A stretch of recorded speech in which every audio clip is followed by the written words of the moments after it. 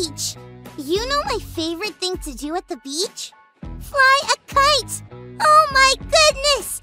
I love it! Running along the beach with a kite flying behind me? It's my absolute favorite! My parents have been promising we will go to the beach and fly kites all summer. And now, it's happening! I need your help packing for this trip to the beach. Will you help me? Awesome! Okay, I'm going to the beach.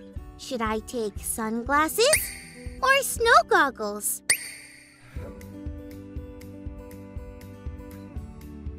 Oh yeah, right! Of course. Sunglasses, because it's gonna be sunny, not snowy. Got it. Okay, should I take my kite or should I take this puzzle?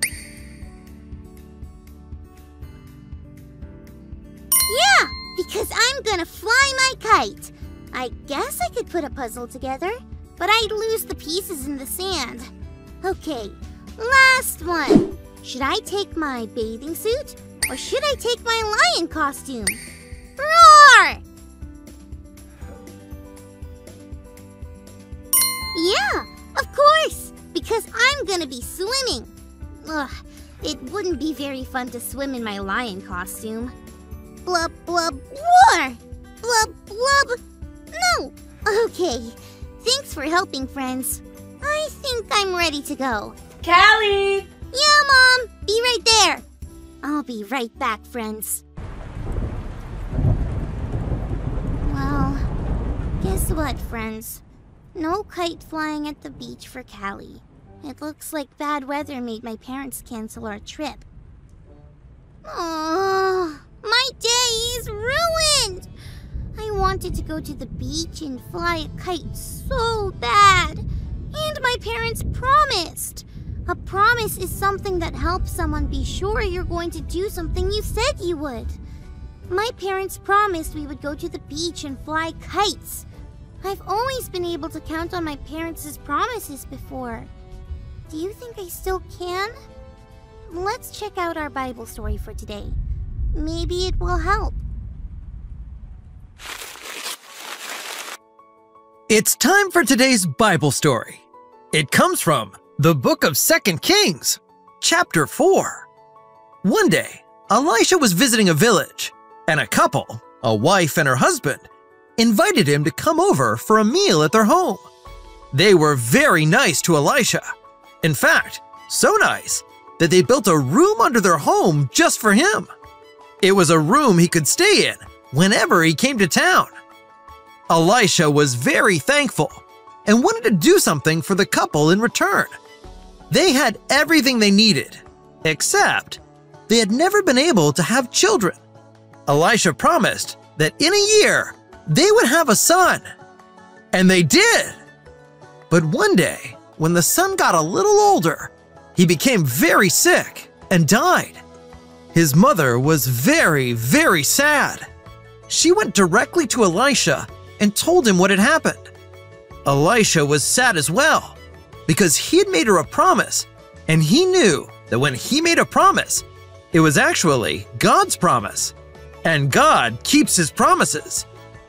He went with the boy's mother and prayed to God that the child would come back to life. And he did! God used Elisha to bring the boy back to life, and the family was overjoyed. The boy's mother learned that day that I can count on God's promises. Hey, friends! I know! I'm here! My parents didn't cancel the trip for good. They just rescheduled it for a time when the weather would be better. I'm sure glad they did because this is perfect beach kite flying weather. I'm glad I know that I can still count on my parents' promises. Even when things don't work out the way they planned, I know my mom and dad always want the best for me. Can you imagine flying a kite when it's raining and windy? Not fun at all. And kinda dangerous too. And what we learned from the Bible story today is that we can definitely count on God's promises. I can count on God's promises. Don't forget that, friends. I will see you all next time. Thanks Thanks for learning and growing with me. Woohoo!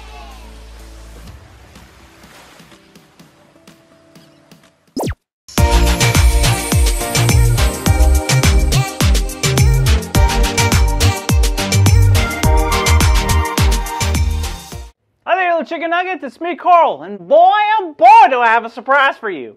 Well, welcome to Grow TV. Welcome to Grow TV. Hosted by Carl,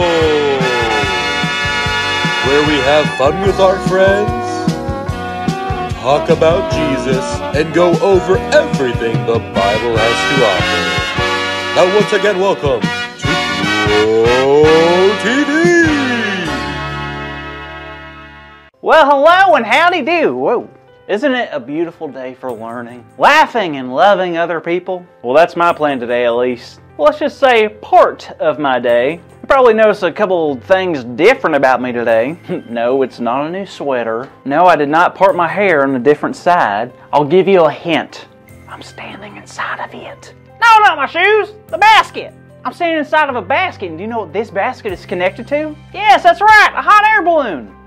Good guess. I'm in a hot air balloon because 1, I've never been in one, and 2, I've heard people say that you think better in a higher altitude, so I figured I'd give it a go. But first, it's time for our segment, Hot Air Balloon Fun Spectacular Facts. And a lot of you are probably wondering, hey Carl, what is the hot air balloon spectacular fact that you have? Which is a great question, and I'm happy to answer it. It's the part of the show where I tell you fun facts about hot air balloons in a spectacular way. And when I say spectacular way, that just means I'm going to say these facts with some fun music in the background. Ready? Let's get started. Fun fact number 1. The first people would ride in a hot air balloon weren't even people. That's right, the first hot air balloon to take flight in the 18th century was ridden by a sheep, a rooster, and a duck. Isn't that wild? What do you think they talked about while they were up there? Probably talking about the geese. They're always up to no good. Anywho, fun fact number 2. Apparently hot air balloons cannot fly in the rain, which is a total bummer because I was planning a hot air balloon thunderstorm watch for my birthday party. But now I have to do something else. And finally, fun fact number 3. Hot air balloons have the ability to take all the fear inside your body and make it disappear. Isn't that amazing?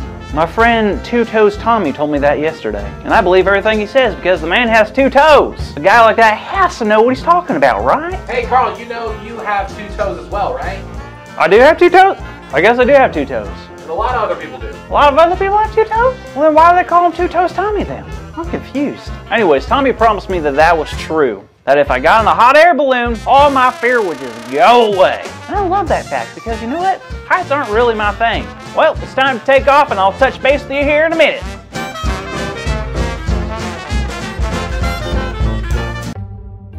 Y'all, I may have made a miscalculation because as you can see, I'm in a hot air balloon and I am also in the sky. And guess what? I'm scared. I'm scared and I need help. Hey Carl, whoa, are you in a hot air balloon? Yes, now please. How cool. Did you know the first people in a hot air balloon weren't even human? It was a sheep, a rooster, and a duck. Yes, I know. Now how to get down? All right, just take a deep breath. How did this happen anyway? Well, I'm wanting to discover what's up in the air more. And my friend promised me that you don't feel fear in a hot air balloon. But he was wrong. Oh, okay. Wait, was your friend who told you that Two Toes Tommy? Sure was. Why? Oh, Carl. Two Toes Tommy is notorious for not telling the truth. He loves pulling pranks on people. Are you serious? Yep. I don't even know why we call him Two Toes Tommy. All I know is he's not someone you can really count on. Buckets of berries! I can't believe I fell for that! You can't trust anyone who makes a promise these days. Well, I wouldn't go that far. I think there's someone you can still trust on keeping their promises. Oh yeah? Who? Well, let's go back to 2 Kings chapter 4. Do we have to? I mean, I could leave. No, please don't go. I'll do the story with you. Okay, well the story starts off with this woman who lived in Shunem.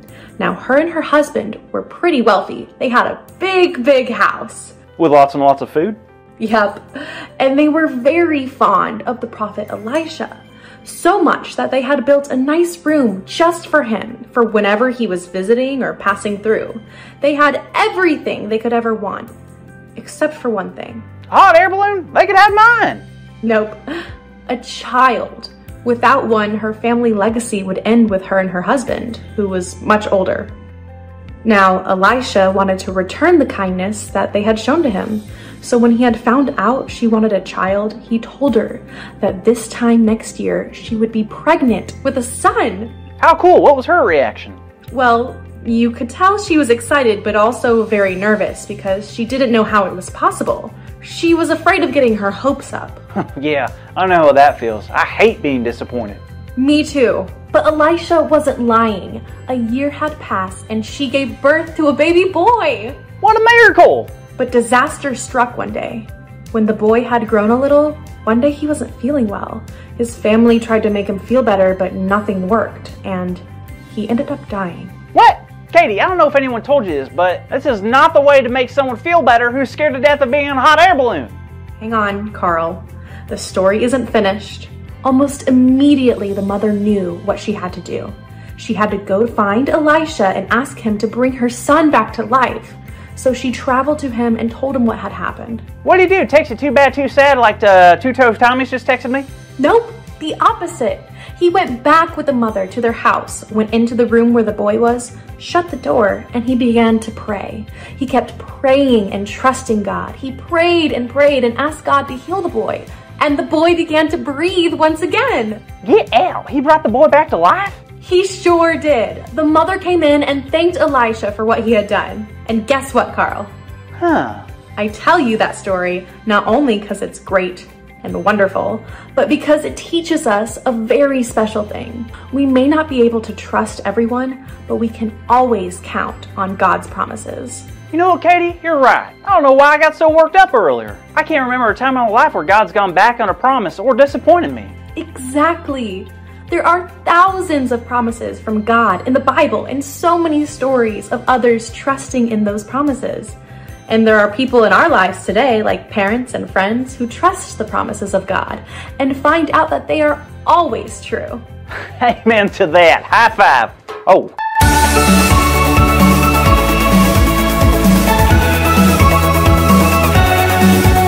Wow, I tell you what, out of all the big ideas in the universe, this one, much like a hot air balloon, is probably the most uplifting.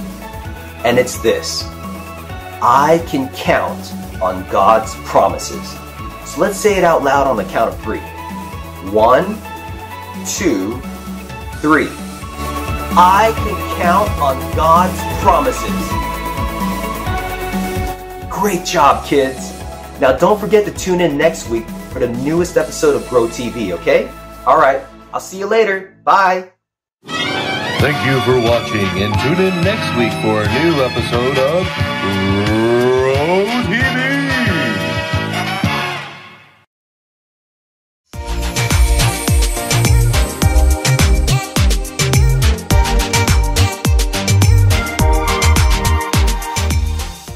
Colossians 3 verse 2. Set your minds on things above, not on earthly things.